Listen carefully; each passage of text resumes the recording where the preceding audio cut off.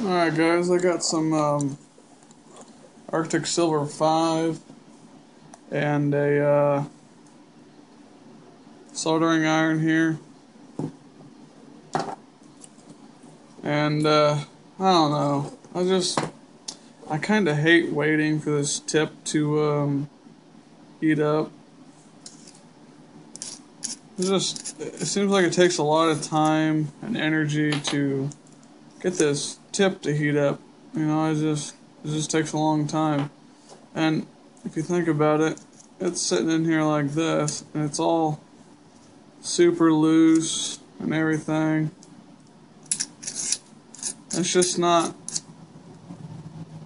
conducting. I mean, there's air inside here and whatnot when you screw this on. And there's air on the inside of here, you know, going in between this here.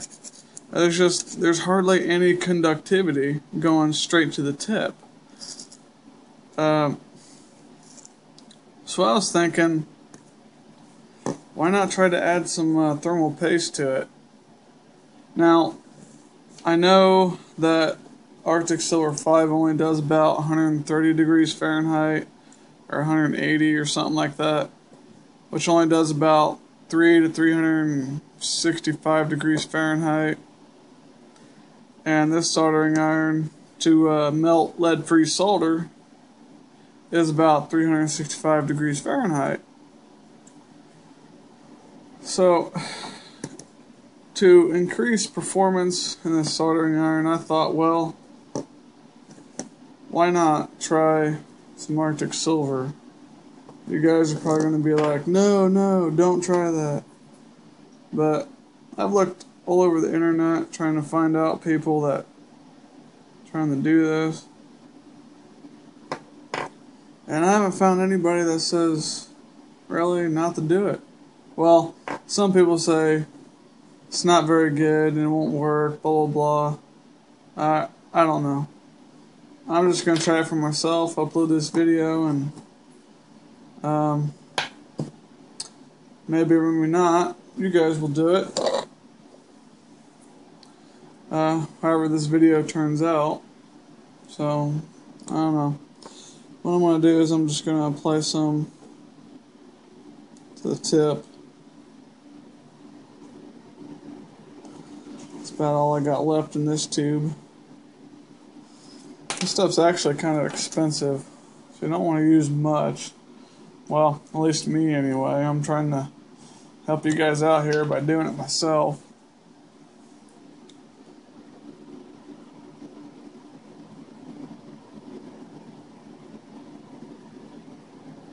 You want to kind of apply a lot because this thing gets super hot.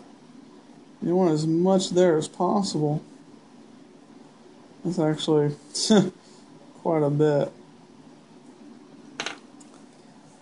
Hopefully I can get it all in here without squishing it all up.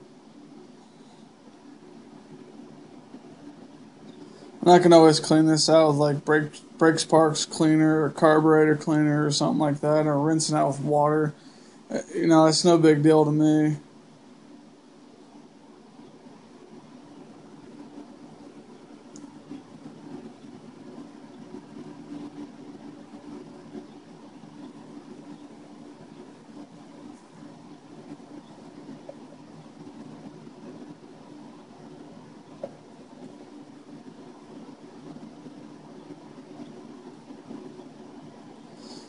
I just thought I'd try it and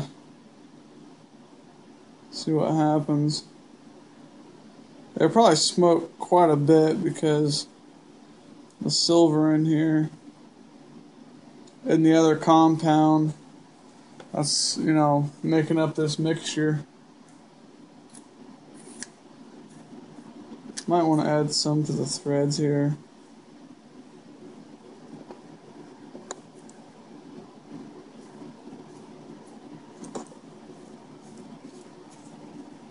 But really it just goes up through this middle of the tube and then into that. So it won't really make a difference. There we go, that's tight. Wipe off my finger.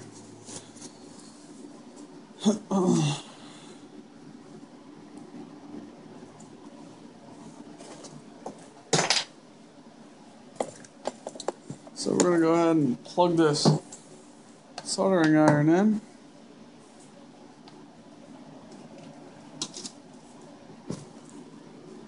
And the light's up. And this does actually have it. I'm not going to... I had it off camera for a bit, but... You know. I'm not trying to... trick you guys or nothing, but I want to try to remove this capacitor right here from this soldering iron that has the thermal paste in it. This one right here.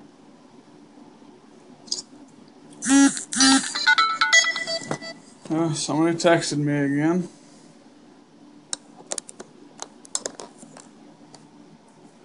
I'll wait for that to heat up. My solder sucker right here. Yeah, it's kind of clogged. I need to clean it out a little bit. There we go.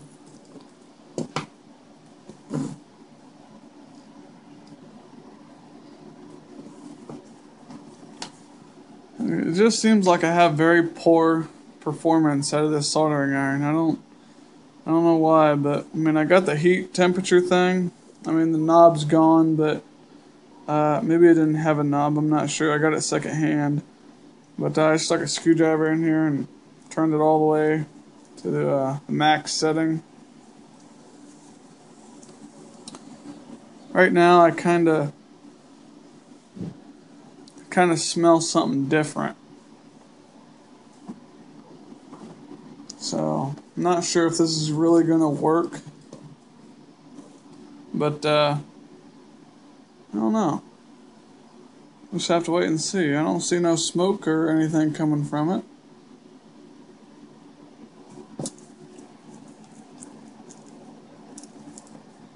Does it melt?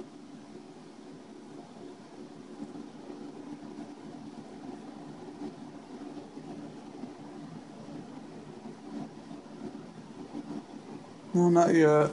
It usually takes a while for this soldering iron.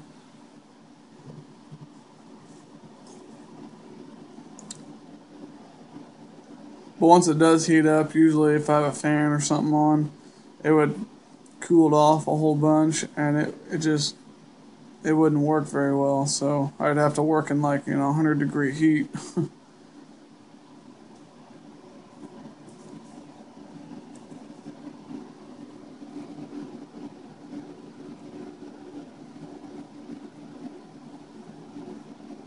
There we go, it's melting now.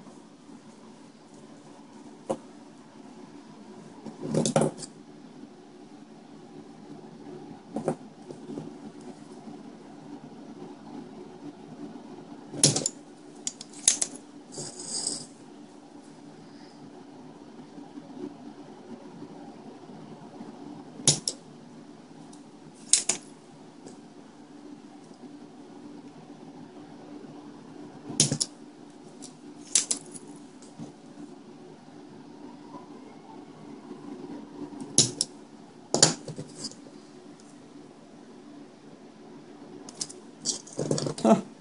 There we are. There's the capacitor.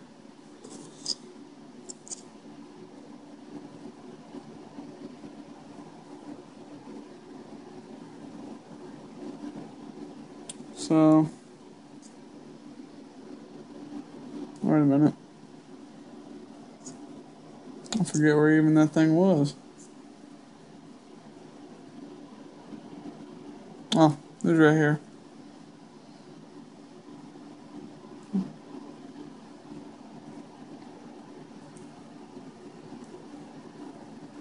So yeah, not a whole bunch of smoke coming out of it, but you do smell something different. But it seems like I had to wait a little bit less time for this thing to heat up. than I would, normally without any thermal paste or nothing. But this Arctic Silver 5, I mean, it's it's claimed to be 99.9% silver. So when that stuff all burns up, it'll be just thermal, or not thermal, but it'll pretty much just be silver in between the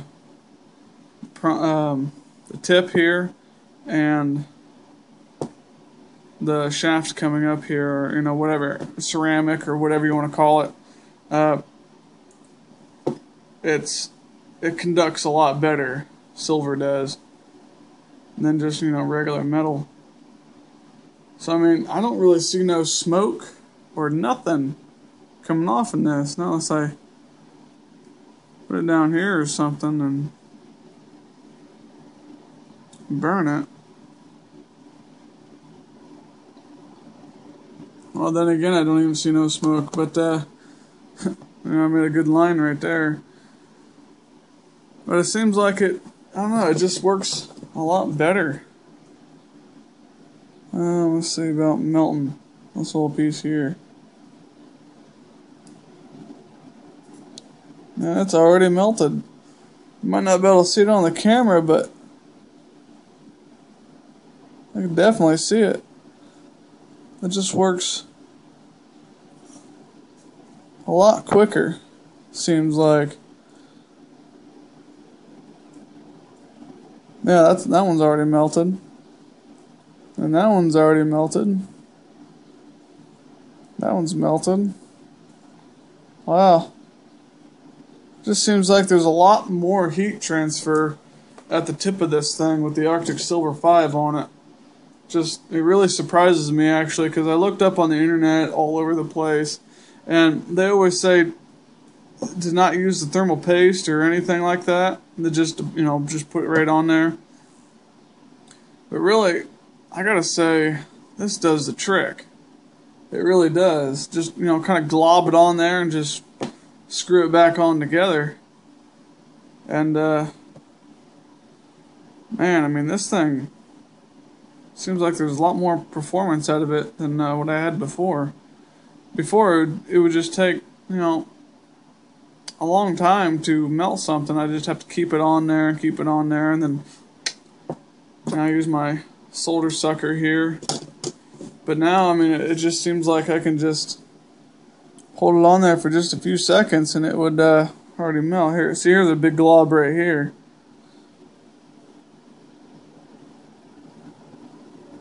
And yeah, I mean, you can see it bubbling, and it's already melted.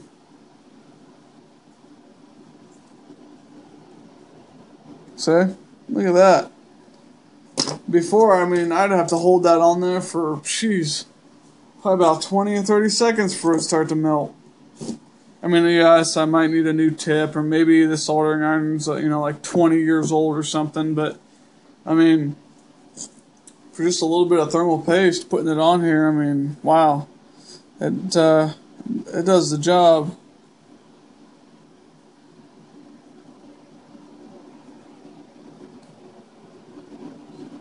And yeah, that's already melted. So yeah, wow. I'm actually really surprised on that.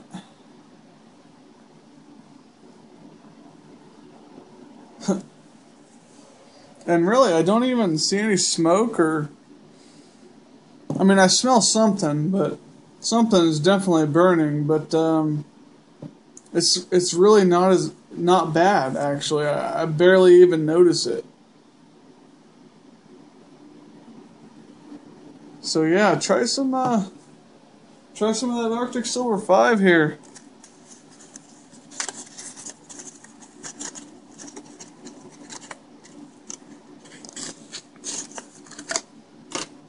And definitely don't buy this from Radio Shack. Buy it from some place like eBay or Amazon or something on the internet, because you can literally get this for under $6 a tube. And I think this is like 2.5 grams or something like that. No, 3.5 grams. See? and you can get this for under $6 a tube, and it is literally the best thermal paste you can buy. Well, from my experience anyway. You guys might say something different, but I mean that's the best stuff I've ever come up with. And I mean, this stuff ain't smoking or nothing, and like I said, it might smoke or maybe smell a little different for right now until all that extra material or extra stuff that they have in there besides that 99.9% silver it might burn off a little bit, but you know, then that silver will conduct a little bit better than this metal in between the air spaces and whatnot, and it will conduct a lot better to the tip of your soldering iron. So definitely try that Arctic Silver 5, because literally this is the first time I ever tried it on this video, or you know, ever, and it's just, I don't know, it's performing so much better than it did before. Literally, it did. Yeah, I mean, that is just so much better. That's already melted. You know, it might be the age of the soldering iron or something, but overall, putting thermal paste inside there in between the covering and whatnot and the tip definitely works. So I could really consider trying that.